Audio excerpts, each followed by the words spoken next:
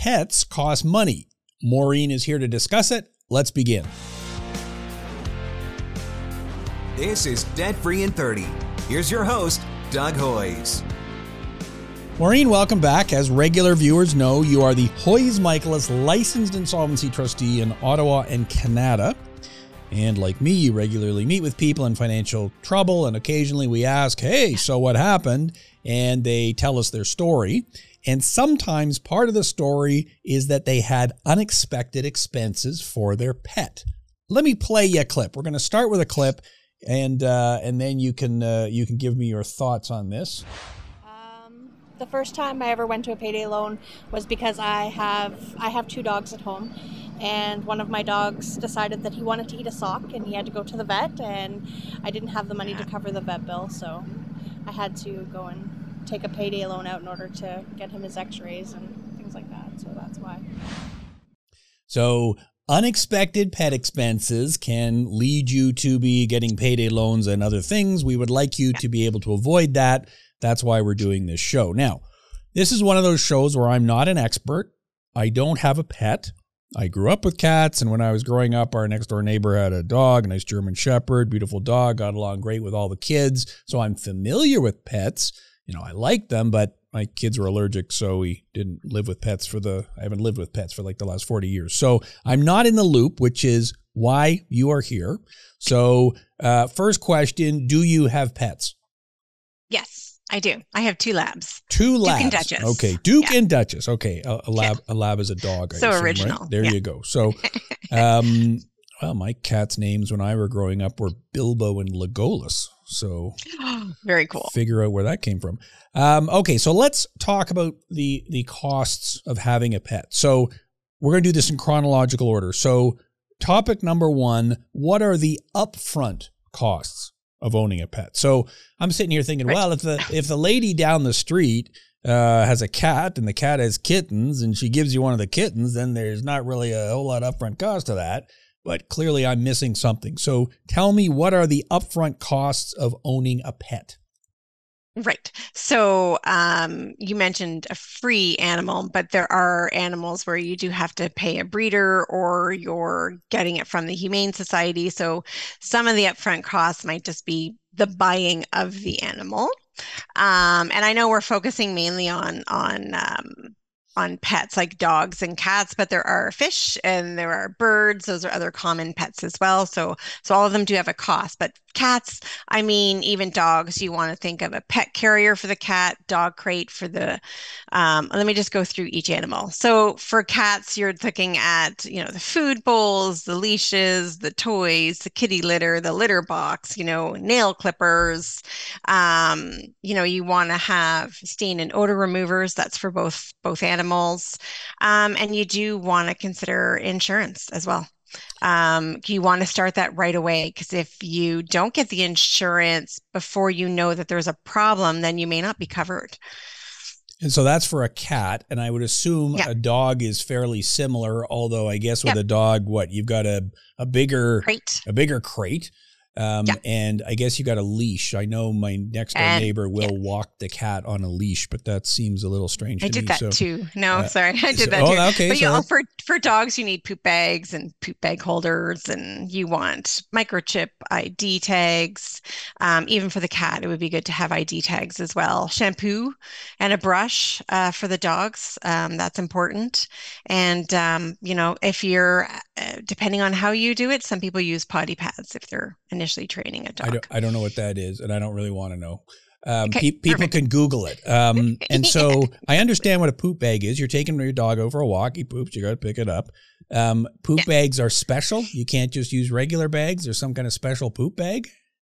Who knows? I don't know. I'm sure they're biodegradable or something. There are some that are biodegradable. Not all of them are, but I imagine they're a bit more sturdy. So you're not just grabbing a bag and then having a hole. Oh, that would be bad. Whereas, it would be bad. That would be very bad. Very bad. So, okay. So there's all these costs, and there are, like you said, there's other animals too. I assume if you're buying a fish, you probably need a fish tank, I'm guessing. Mm-hmm. And if you're buying, I don't know what, a bird, I guess you need a bird cage or something. So Right.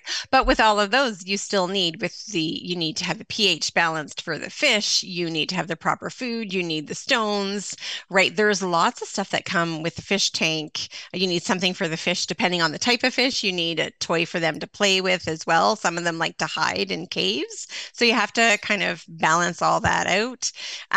Live plants, fake plants, whatever you want to do. Birds, obviously, they need proper stuff at the bottom to clean out. They need a mirror. They need certain other foods like calcium and stuff. They need things to peck at. So every pet has extra costs that we don't always think of. And all those things you mentioned on my head, I'm going, okay, so that could be a few $100. It could be many thousands. Like it's not trivial. Depending on how glam you want to go. Yeah. Well, of course, I'd be going glam. Again, I don't know what that means, but I'm sure I'd be doing it. So, okay, so there are a whole bunch of upfront costs. I'm getting a pet, and a lot of these costs, I guess, is what we accountants would call fixed costs. You know, once you've bought the dog crate or the bowl for them to drink out of, well, you're not buying that every week. So these are kind of fixed costs up front. But then you've got the regular costs. And again, not knowing anything about this, the first one that occurs to me is, well, food. They probably like to eat food. And so in the old days, 100 years ago, when we all lived on farms, I guess we just fed our dog the scraps from the table. But presumably that's not how it works today. What do you feed your two labs? Right. I feed them dog food. And they do get some vegetables, but I'm very picky about what they eat. I'm very restrictive. So they get some vegetables and fruit because that's a good treat without adding weight. And it's cheaper because treats for dogs are expensive. So a dog thinks vegetables are a treat? Mine do. They love cucumbers. Yeah. Okay, cucumbers. I mean, yeah, it's basically water, I guess. So I could see that in the summer. Who wouldn't like that? So, okay. So I have no clue what a bag of does dog food come in bags? Are we talking like how does this work? What kind of dollars could I be spending for? And obviously, it depends on the size of your dog. You got a big, huge dog; it's going to eat a lot more than a little one. But you know what's a bag of dog food cost? How many bags of dog food does a dog go through? Give me some sense of what we're talking about dollar wise here. Right. So, and again, as you pointed out, it depends on the size of the dog. If you got a wee little thing, it's not going to go through the bag of food very often. And you can get a small bag and then you're looking at $20, maybe $60 if you're going for a higher brand. You can get the cans of moist food. Larger dogs, obviously, they go through food more often. Within the month, they're done their big bag, and those can cost between 60 to 110. And then you also have to, funny enough, there are animals who get food allergies. So then you have to possibly, and that's the higher end food, is where you have to specifically buy food because your pet has a chicken allergy or a beef allergy. So if I have a big dog, I can easily be spending $100 a month on food. Easy. Okay. Yeah. So, and then there's also, there's people who do raw food.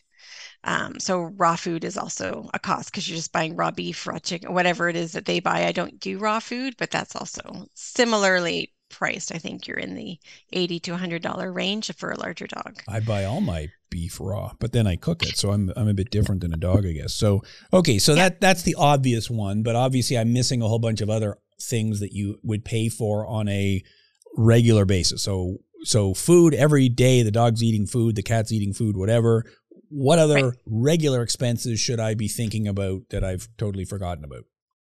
Right. So as I mentioned, especially with the dog, treats. And I know for a cat, some people like to give them the catnip and stuff like that so that they have that treat as well. But dog treats are expensive. But I find that, I have labs, right? So they'll do anything for food. So I'm very lucky that way. But if you have a dog that trains better with toys, you need to make sure you have enough toys and they like the different toys and stuff like that. So that's kind of a regular thing because dogs do destroy the toys pretty regularly. And then you always have your vet bills. I mean, they do need their annual vaccinations. I know those can be costly, but our neighbor lost their dog because they didn't get them the tick shot. I can't remember the proper name of it. And then they lost their dog because of that. And they're like, oh my gosh, if I had just gotten that vaccine every year, they may not have died, right? So vaccines are an important annual cost. Same with the checkups. Another cost that I do for my dogs is I'll get them a tartar buster. It's a knuckle bone. You keep it in the freezer once a week. They gnaw on it because it helps clean their teeth so they have less dental bills, because dental bills are horrible. They usually put the dog under so that they can clean the teeth, and it's pretty expensive once you have to put a dog under. So I like to spend on knuckle busters as well. Sheesh. And so a vet bill then, if it's just normal stuff, I'm going in for my annual checkup, I'm getting my vaccines, whatever you got to do about fleas and ticks and everything you just mentioned there. Again, I'm looking at least $100 when I walk into the vets, right? No, probably about $250. $250. I just took Duchess in for her vaccines, and to get everything that she needed was $250. Now, granted, she's still young, so she got the rabies shot.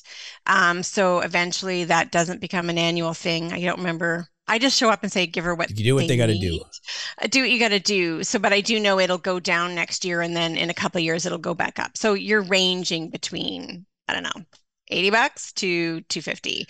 And then if you're also buying flea and tick prevention, heartworm prevention, that's adding, depending on the size of your dog, around $70, maybe $50 to $100 for that. Because when I took Duke in for his shots, it was like $400. So because I was getting the tick stuff. So fleas, you prevent them by a shot, or do you put a collar on, or how does this work? I get the pill from the vet that they take internally, because it'll do the flea, ticks, and heartworm kind of thing. There's an oil that you can get to put on the back of your animal that will do, it's a preventative for the fleas and ticks. There's a collar you can get for your cats. And then I love the electronic tag that I have for the dogs it's a flea, it's a tick preventer, but it's just an electronic signal. So my first year living out in the country, the dogs kept bringing in ticks in the house, and one attached to my son. It was not a wonderful experience. I got these electronic tags. They're like $50 each. They stopped bringing in the ticks. So I don't know what it's doing, but I love it. Wow. And there's also a spray that you can buy. But yeah, it seems like a lot of research you got to do to understand this. The other thing that pops into my head here is, and I know our neighbors have this, you can get the electronic fence around your property. And yes, good point. I don't understand how it works, other than there's a wire in the ground and you put a collar on the dog, and if the dog walks over the wire, I guess he gets zapped and goes, hey, I'm not going to walk over there. So it keeps them in the yard.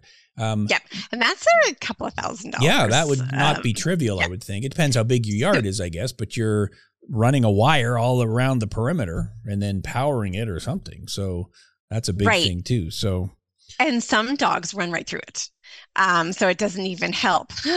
Some dogs. So with our dogs, what we had done is I was on Amazon. I don't always like to buy, I like to buy local, but sometimes I buy on Amazon. It was a shock collar type thing. It was like an electric fence, but not running wires. So for $900 or $800, was it $9? No, it's $9 if we get it for the second. Sorry, it was $600 for Duke. And then that just kept him in a perimeter, because we thought, well, we're not going to spend a few $1,000 for the fence if it's not going to work for him. So let's buy the cheaper version and see if it works, and see if we even need to get the fence. So that's kind of what we did to save some costs. Yeah, and once you get the dog trained, then it's like, okay, well, this is where I have to hang out. So yeah. Okay, so we've talked about the upfront costs, including an electric fence, which we hadn't even thought of, and then the regular costs. Is there anything else on those two lists? Yes, all right. Spaying and neutering. And neutering. It's not quite upfront, but it's not a regular cost, but it is something that you have to consider. Kind of more in the middle or the back. And it can be $200 to $800. $200 to $800. My niece told me that the vet told her for her cat to spay it would be $1,000, and I was like, what? That's insane. Go to a different vet. Sheesh. You must be able to learn how to do that yourself. I don't know how hard that can be. Probably. I know. We used to do it to the pigs on the farm. Well, there you go. Yes. I wouldn't do it to my cats. But So the other thing too is things that they destroy. So we don't always think about that. And no matter how good your animal is, eventually they'll destroy something. Like Duke destroyed the bottom of our couch. It was fairly new, but he didn't really destroy much else, right? But so every animal has I know people whose dogs, they've chewed the drywall. So whatever corner they see, they'll chew the drywall. So there's always that cost to think of. It's not necessarily an ongoing, well, I don't know. Things that they destroy is kind of ongoing. It's sporadic, but they will always do something that's annoying. And I would say travel costs. If you're going to travel, you need to board your animal. That's something to consider as a cost.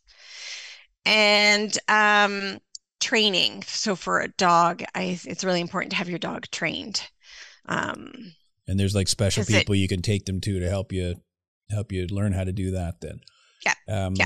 Yeah. And when I go for runs on the trail by my place, there's lots of people walking their dogs, and you can tell some of them are like young. And so they're on the leash and they're just all, ready to go. And then there's others that are probably a little bit older, but they're also well trained. And I come running by and they just look at me and they go, yeah, we don't care. You're not even I'm not really running. I'm more like jogging, but you can tell that. And there are many where the owners, because there's not a whole lot of people on the trail when I'm out there early in the morning, they'll see me coming and they'll say to the dog, okay, you sit there. And dog just sits there and I run by and then they say, okay, let's go. So I'm a big believer in training. So, and I think the other thing we had with our cats was a scratching post. You got to have something for them to use, I guess, and I guess if you're going to keep your cat indoors, well, maybe you're going to do something with their claws or something too. But, okay. Yes. So we've talked about the upfront and the regular. Now, what gets everyone in life, whether you have a pet or not, is the unexpected costs. So the vast majority of our clients, when we ask them what happened, is like, well, this unexpected thing happened. I lost my job, or my car broke down or whatever. So tell me, what are the unexpected things that can happen with a pet? I guess you already mentioned one of them, which is they destroy something and you know they're going to do it. You just don't know what it's going to be. What are the other things that you should expect, but you probably don't? Right. So like the audio clip said, they eat something that requires them to go either a poisonous plant or a sock. Dogs love socks. Is that a thing? They actually do that. They eat socks. Yeah. Duke is he just carries it around his mouth. He's a retriever though. They're a Labrador retriever. So he's always bringing me stuff and it's usually a sock. But so that kind of cost. Duke ended up we didn't know about it at the time. Neither did the initial vet or breeder, but he had a birth defect. So that actually, to fix it, because we didn't have much of a choice, it was $3,000. Oh, and goodness. I was so grateful to have the pet insurance because that was not a cost that we'd planned for. Yes, I was a super planner and I had things lined up, but at that point in time, I didn't have $3,000 set aside for the dog, right? But we had the pet insurance and we got most of the money back. And just getting sick, getting injured, accidents. I know my cousin, he's a paramedic. So when he took his dog in, this is kind of a cautionary tale. He took his dog in and because it was having issues and the vet was like, oh, we need to do XYZ kind of test because we're checking for cancer. And then because he was a paramedic, he's like, don't you think, and I can't remember what he said it was, like a cyst or something like that, something non-cancerous. He goes, and they're like, so isn't there a different test for us to do that was cheaper, by the way? And the paramedic was right. So they didn't need to jump to all of these expensive tests. And I know when I had to take my puppy in when it was an emergency, I spent like $700 at the emergency vet because they did all sorts of tests.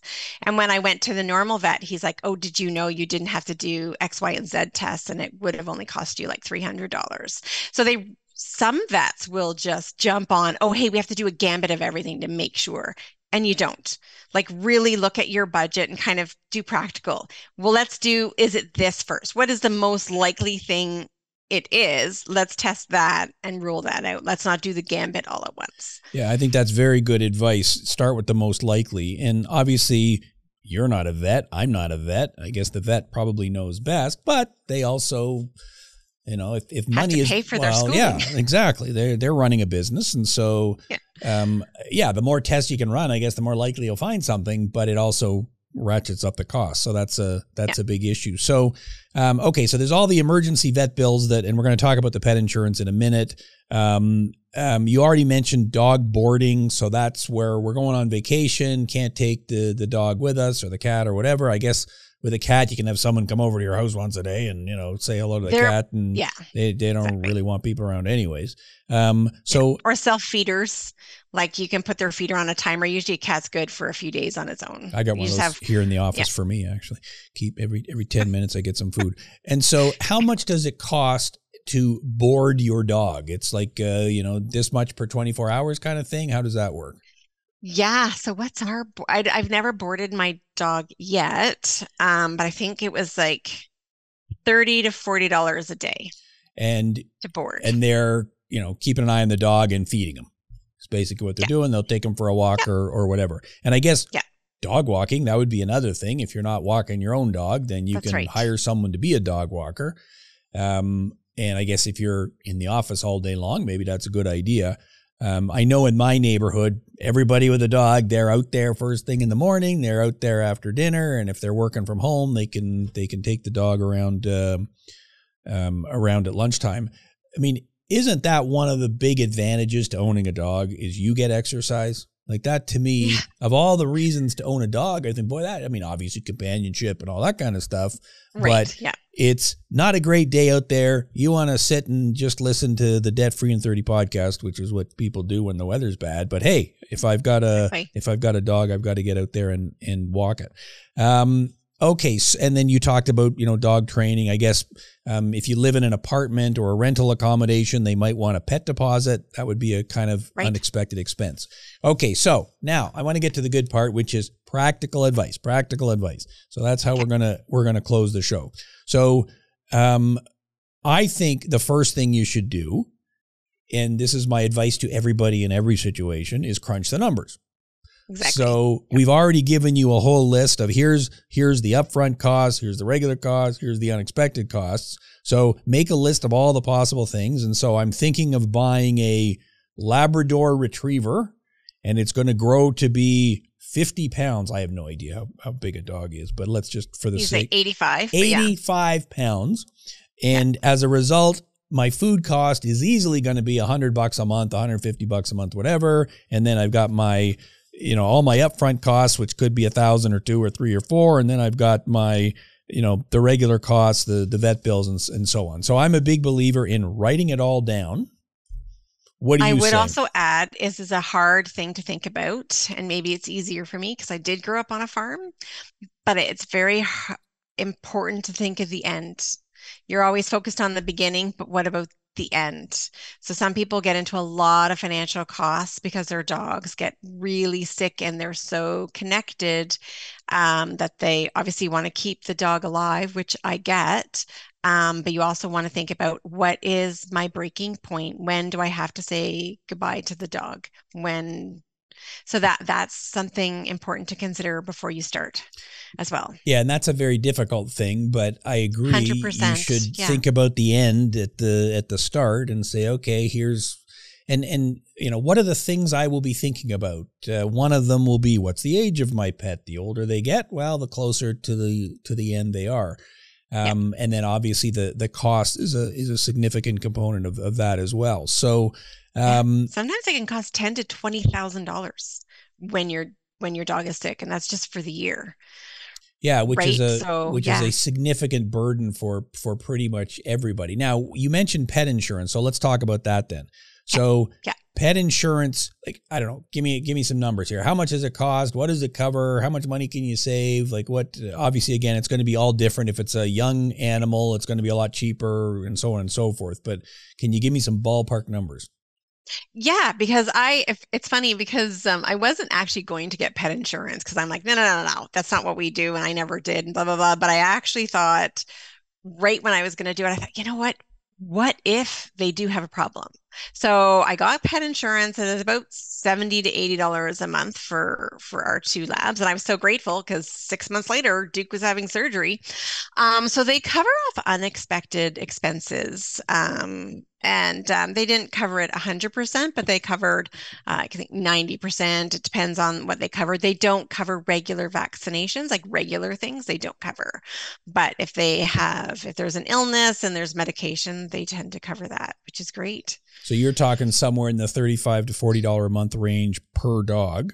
No, it's $70. $70. One's $69 and the other one was $74. So around, and again, that depends on the size and whatever. But like you said, one vet bill that's $3,000 or could be 5 or 6 or something, then it was huge. It's certainly covered. So now what are your theories on, so I'm deciding, I want to get a pet and maybe I've got kids and it'd be good to have a pet around the kids and teach them responsibility and all that kind of stuff. Right. Right. Should I be thinking, well, maybe it'd be better to get a smaller pet versus a larger animal? Is that something that should go into your thought process, or am I overthinking this?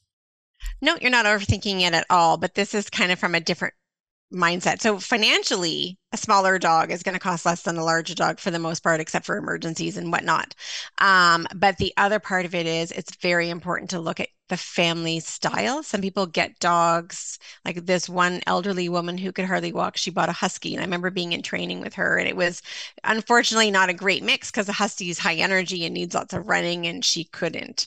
So I think it's very important to look at your family unit, what you want to do as a family, and get a breed that makes sense, because then everyone's going to be happy, including the dog or the cat. If we live on a farm and we're all out running around all day long, then a big dog who can run is what you want. And if you live in a small apartment, then probably a Great Dane is not the ideal fit there. So, okay.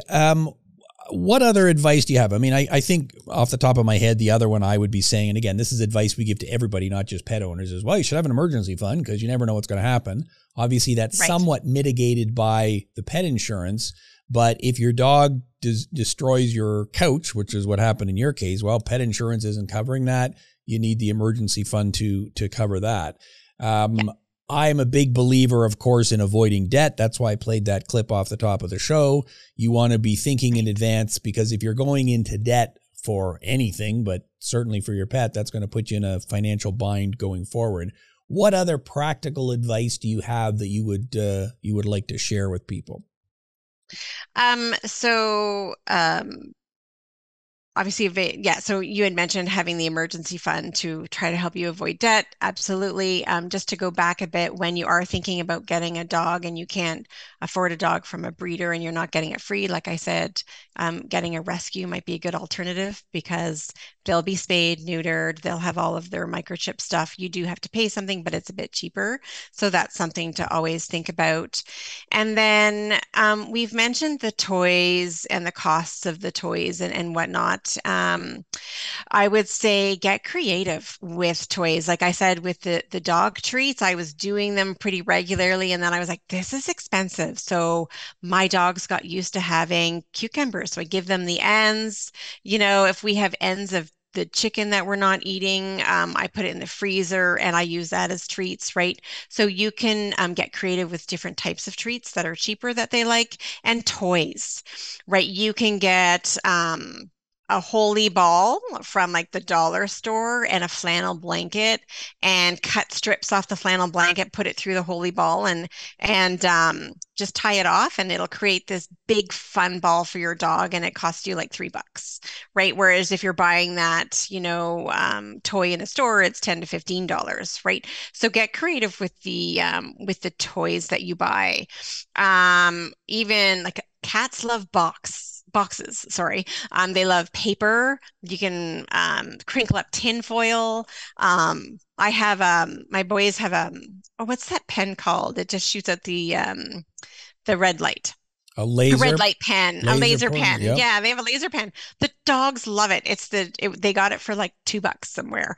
And the dogs and the cats love it too. So it's a quick way to play with the dog or get entertainment for yourself as they freak out trying to chase this. So there's definitely think of cheaper, creative ways to have entertainment for your dog, because A bored pet is a destructive pet, but you don't want to spend lots of money on fancy things because you don't need it. Yeah. Same with a bored kid is a destructive kid. So, Yeah. and when you say a holy ball, you mean a ball with holes. We're not making a religious Yes. statement here. Yes. Okay. I just wanted to make sure we don't have to have the ball Yeah, blessed. no, it was not blessed. Okay. In order to It's have a the ball pet pay with it. So, like a Whipple ball or something like that. yeah, that But they anyways, can play the with. breed So. rate balls. Yeah. Well, excellent. I think that's fantastic advice. We've gone through a whole bunch of stuff. So anybody who is considering getting a pet, well, there you go. You can look at the upfront costs, the ongoing costs, and then the unexpected ones. And we've given a bunch of practical advice on that. And then if you already have a pet, well, here's some things to think about. Maybe considering pet insurance is a good idea. And then I think you've given some very practical advice, including the holy ball, which I think I'm going to start marketing that, the debt-free and 30 holy ball, to keep the cost down. So Maureen, thank you very much for being here. I think that was great advice. Thank you. Awesome. So there you go. Advice on keeping, having a pet, but keeping the cost down. So if you've got other advice, and I'm sure people have hundreds of different ideas, please leave a comment in the show notes, either on YouTube or Spotify or wherever you're watching. The show, of course, is available on YouTube every Saturday morning. And so if you haven't done so already, like, subscribe, notification bells, you know the whole drill. Just do all that kind of stuff. We're also on all the audio podcasting platforms, Spotify, Apple Podcasts, all the rest of them. So again, click the notification bell, subscribe so you get the show every week. That is our show for today. Until next week, thanks for listening. I'm Doug Hoyes. That was Debt Free in 30.